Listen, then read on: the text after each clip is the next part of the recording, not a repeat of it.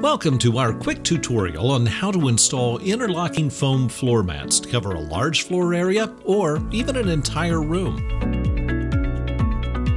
When covering a large area, and especially if you plan to cover your floor from wall to wall, you want to find the center of your edge and start there. Then, build out the rest of your first row.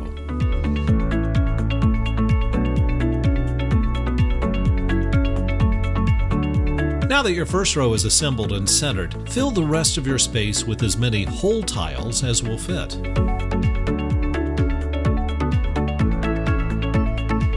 If you want to continue with the wall-to-wall finish, you'll first have to remove the borders of your mat.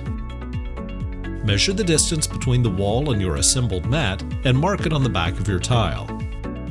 Then, using a straight edge and a sharp knife, cut the tile according to your measurement.